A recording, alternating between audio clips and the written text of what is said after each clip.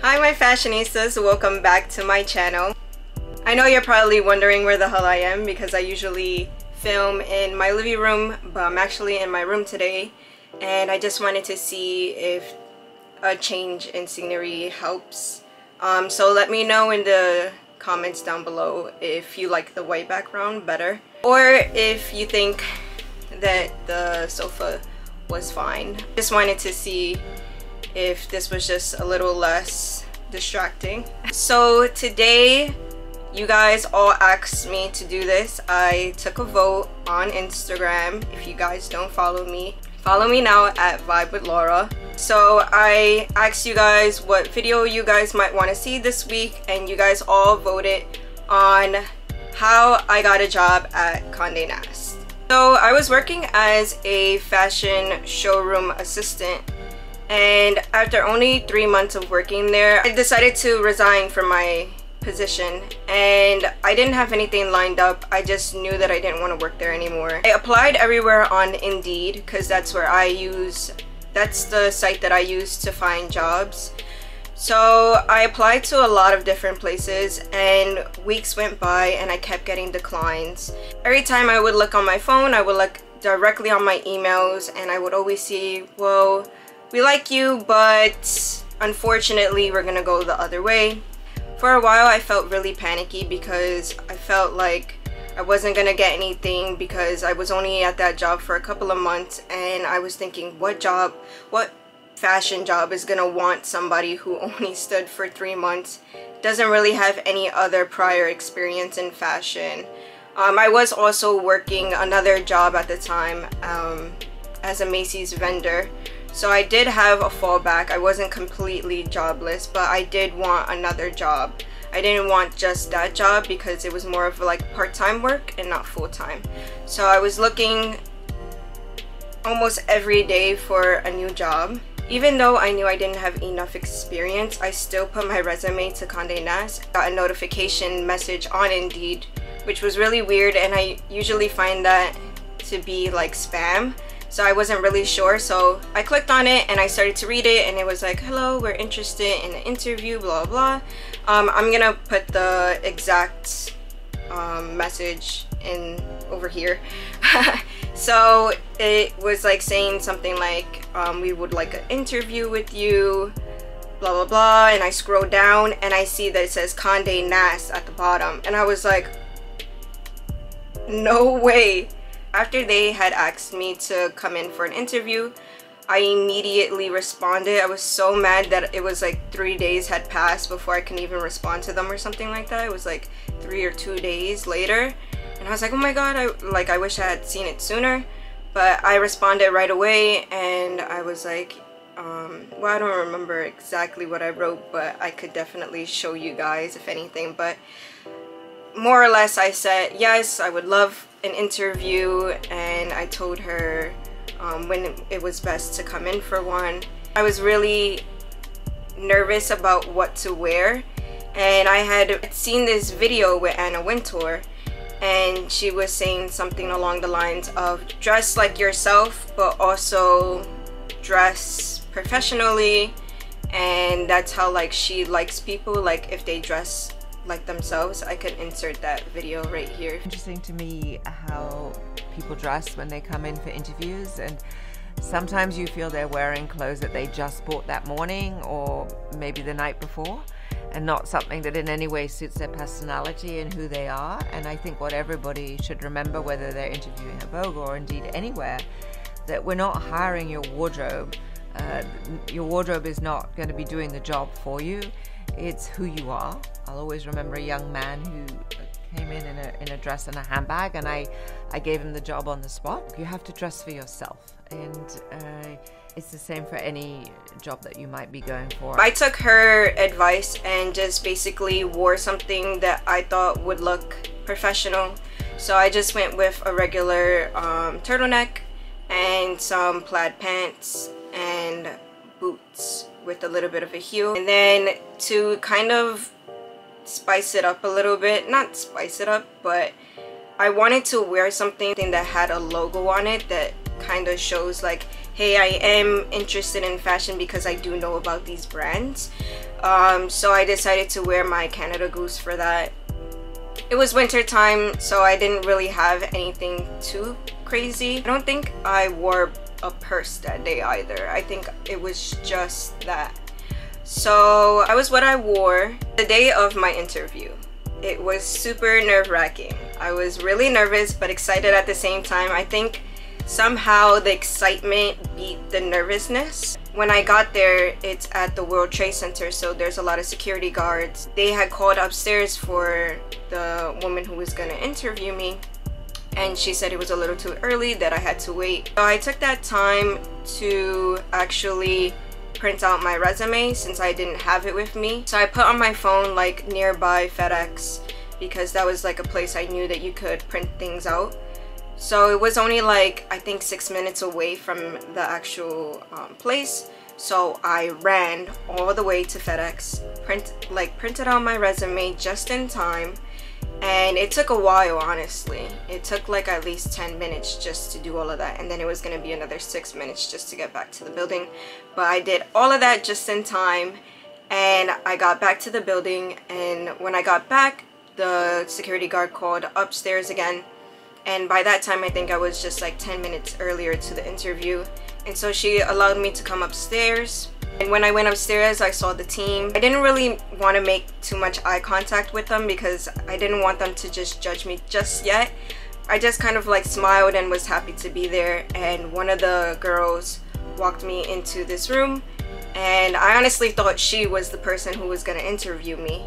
And I was like prepared for her to like ask me questions, and she looked so friendly too, so I was kind of happy that I had a friendly interviewer. But she said, no, you're still waiting for the actual interviewer. So she told me to take a seat, and I sat there for at least 5 minutes. I took off my jacket, I put it on the chair, and I was sitting down, and I was just looking at an empty seat, which made me really nervous.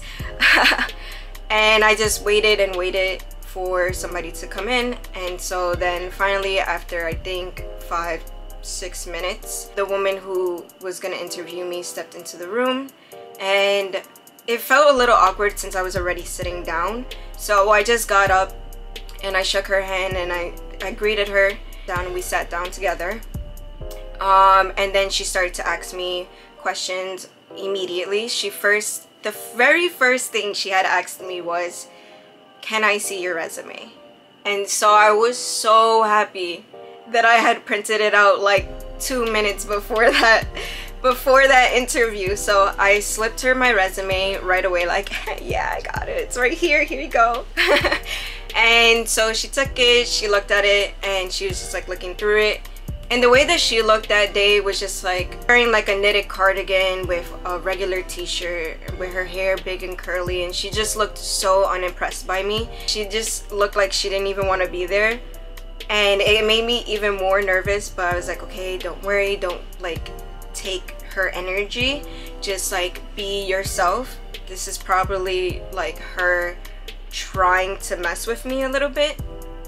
And so I just kept my same attitude, like I'm nervous but I'm excited.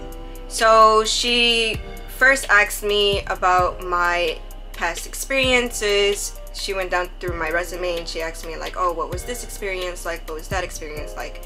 And then she asked me how a magazine is different from social media. And I believe my answer to that was just that in magazines you get more creative visuals. So when people go out to take photos, they don't just throw you anywhere like how you would on social media. They actually take the time to prepare for the photo shoot and do it in a more grand way. And I believe that was my answer to that, like just like based off of images. And then she was like, okay. And then she asked me who was my favorite fashion role model. And this was definitely a trick question. Like if you would just ask me that as like a friend, I would most likely just say Kim Kardashian, because she is a fashion icon to me. and obviously that's not like the best person to choose because of her career journey, and some people don't take her as seriously as others. I take her seriously. Most people in the fashion industries does take her seriously, but not everybody does. So I didn't want to choose her, and it just seemed like a little too like predictable, so I didn't end up choosing Kim. And I also didn't want to choose Rihanna, even though again she is also a big fashion icon. I didn't want to choose her because again she also felt a little too predictable, because a lot of women look up to her, and I didn't want to choose anybody I knew other people would definitely choose in like a heartbeat. So I went with somebody who was changing the fashion industry in a way that we hadn't seen before, and somebody who was known. So I ended up talking about Harry Styles. It was like the time of Met Gala where everybody was talking about what he was wearing because it was feminine and masculine, and not a lot of men were doing that at the time. So I ended up choosing Harry Styles for that reason. And funny enough, a couple of months, or I think a year later, we had him on the cover of Vogue wearing a dress. So I think that was the perfect person to choose from. So I told her Harry Styles, and I told her why. I just told you guys why, so that was my reasons. And so she just shook her head like, okay, whatever. And she noticed that I was like a little bit nervous while answering some of these questions. So she was like, it's fine, I'm not as scary as I look. Something like that. I'm not as scary as I look. And so I laughed.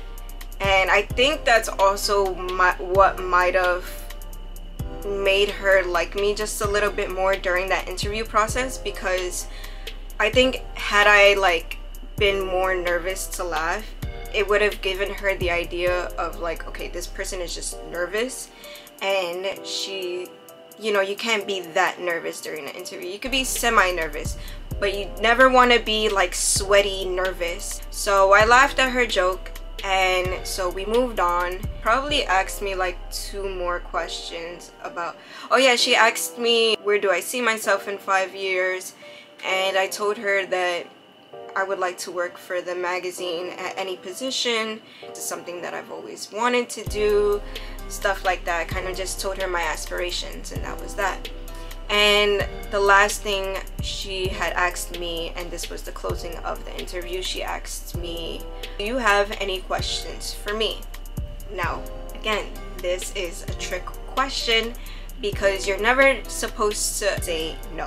Definitely try to ask any type of question you can, and the question that I had asked her was, what was the day-to-day routine at the job? Then she answered, and I just nodded and looked at her. Was I listening? No. Because at the moment I was too excited, I didn't care. I was like, psh, she could literally have me paint her nails for all I care. As long as I got the job, like, that's all that matters. So I listened a little bit of what she was saying, of course, but I was also a little too excited to really like process what she was telling me. So I was like, okay, yeah, that's great. And then that was the end of that interview. I didn't shake her hand at the end because I shook her hand in the beginning, and I just told her like thank you and to have a nice day. She asked me for 3 references before I left, and I said I would get that to you as soon as possible. After that, I called everybody. I emailed, called, text all the employees that I had put on that resume. Some were really friendly about it, some weren't as friendly about it, but at the end I got all 3 references by the next day.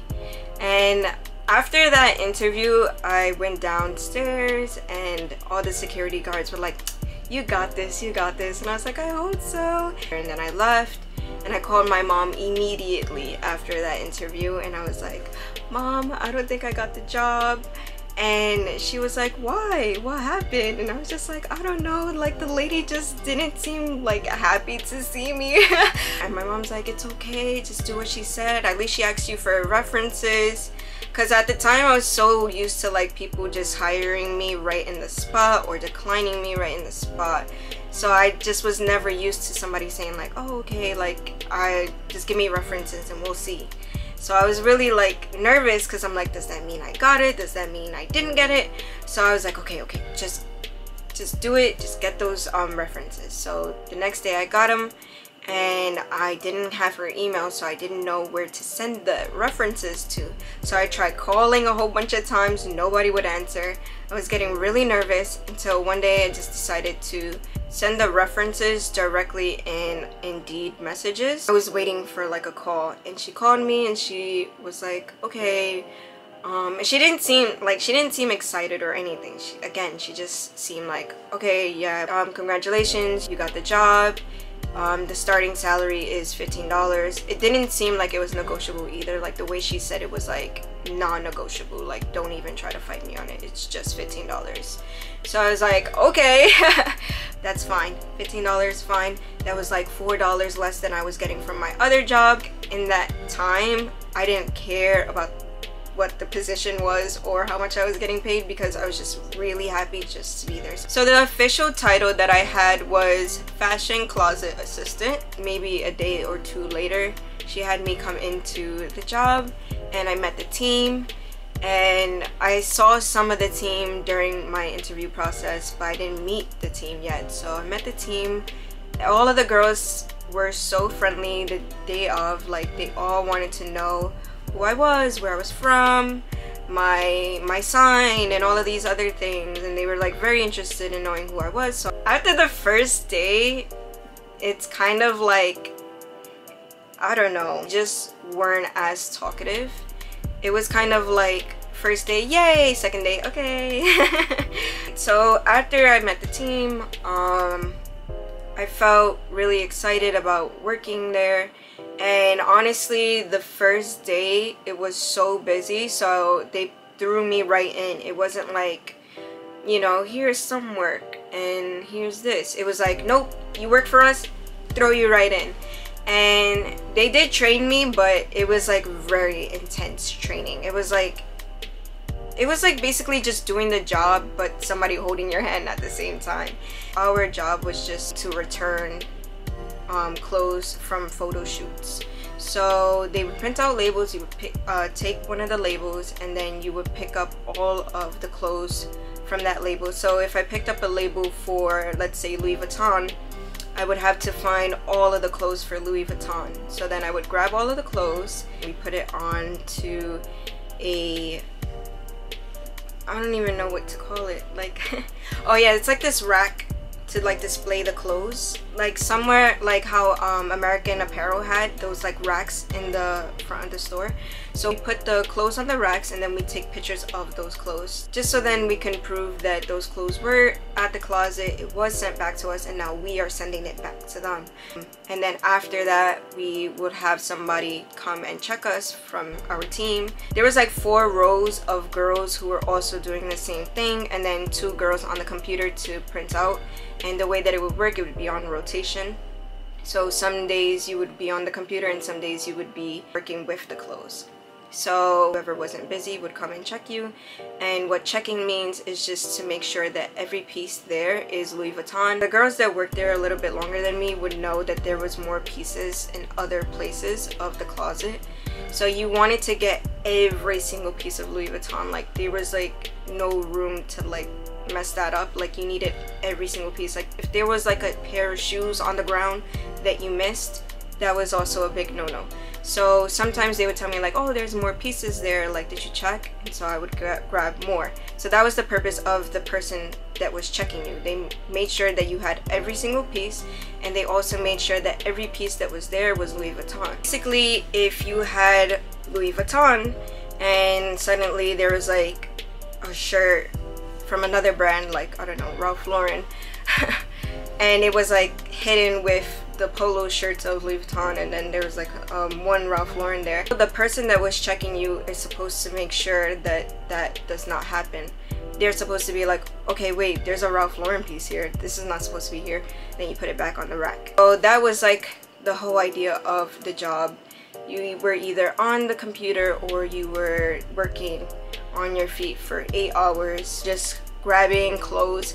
And I just want to like tell you guys that these clothes were extremely heavy at times, like very heavy clothes. But when you have like garments and you have to pick up more than one, it becomes very heavy. A lot of the times, like, you will sweat, definitely just be exhausted because you're carrying something every almost, I want to say every 30 minutes, because that's how long you were supposed to take doing that whole thing. But sometimes you would get smaller amounts.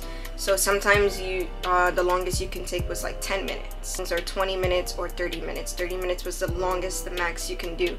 So when companies say fast environment, this is what they mean. You have to go extremely fast, and you have to make sure that you are looking at everything. And when they say must be detail oriented, this is also what they mean. Like, you cannot mess this up, because it messes up everything if you mess it up.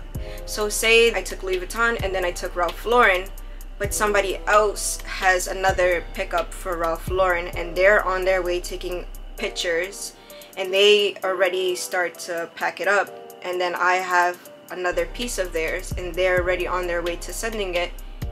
That's my mess up, because I took their piece without them knowing and without me knowing. Really look to make sure that something like that does not happen.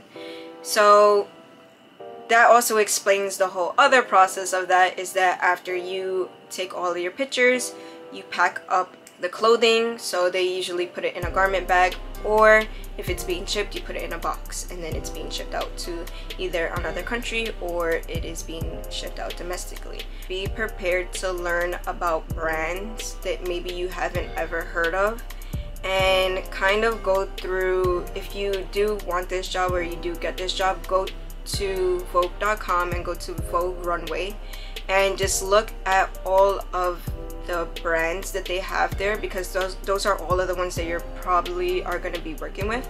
And just make sure that you're saying these brands correctly. They will correct you at the job. Sometimes they do laugh if you like completely butcher a name, and sometimes they're like nice about it, and they'll say like, hey, that's not how you say it. And you have to kind of listen out to how they pronounce brands sometimes if you've never heard of them before. So that is one thing that I advise you to do if you really want to have a position as a fashion assistant. So as far as what to wear while you're working at the job, try wearing something that matches the magazine. So this job, I didn't get to say earlier, but it's really, my job was really general. So we worked with every single publication. So we worked with Vogue, we worked with GQ, we worked with Teen Vogue, we worked with Allure, we worked with Glamour, we worked with W at the time, and we worked for one other one there, and I can't remember. I'm so sorry, because we barely worked with them. So we worked for all of the publications, but the main goal for that, like the promotion there, was supposed to be working for a specific magazine, which would be way easier since we always had to like kind of organize by publication and by brand. Dress for the job that you want, meaning look at the magazine and kind of mimic that character. So if you want to work for Vogue, you had to go with more clean cut things. If you want to work for GQ, that's when you can kind of do a little bit of the street style. You want to work for Teen Vogue, wear something that's more colorful every day, wear knitted stuff, wear bright jeans, wear things that matches that magazine. So notice that, and sometimes it really doesn't matter because they'll put you wherever they can, whichever position opens. So honestly, I would say just try to wear business casual. As far as promotions go, there's only really 3 promotions. So there is lead, so that is the manager of the closet. Logistics, the person who makes sure that everything overseas is going as planned. And then you have jewelry. Those are like the big 3. Honestly, I think the only way to move up, as in like moving up towards a magazine, you have to make lead.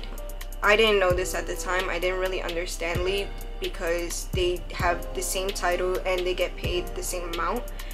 But basically you're the chosen one of the closet. It means that the boss probably really likes the way that you're working and your work ethics. And there usually is 2 leads in the closet. At the beginning of the job there was 2, but at the end of the job there was only 1, so I didn't really understand that. But that is like your ticket to getting into a specific magazine. Now there's always a way to try to do that in the beginning. Like if you already have some experience, I would try to automatically get a job from the direct magazine because it's a little less of a hassle. If you can do that. If not, then that's fashion closet assistant is your introduction to magazines. If you haven't gotten a promotion within a year, I suggest looking at something else in the fashion industries. Definitely try to get a job somewhere else before you leave that job, only because if all 3 positions are filled, there's no room for you to get a promotion anymore. You don't want to continue to get paid minimum wage as an adult. The best option is to leave the job, so then that way you could get paid a little bit more. You're better off somewhere else, and then if anything, going back into the company, if you even can do that. But it's better to do that than force yourself into that company, because then something bad would happen, or then you'll have a bad name or a bad attitude, like, man, I deserve a promotion, but you're not gonna get it because everybody else got the promotion. So just leave, and that would work out a little bit better for you. You should also try to leave in a positive note. Try to become friends with the boss, and so then that way she can help you get back in the company if anything, or try to get a reference from her or something. So then that way when you leave, it's not on bad terms, and then you can go back to the company if you want to. That is all that I have for you guys today. I hope that you guys enjoyed this video and learned something from it. I hope this helps. If you guys have any questions that maybe I didn't answer in this video, feel free to comment down below. I will definitely try to answer as many comments as possible. So let me know if this was helpful, and I will see you guys next Thursday. Bye.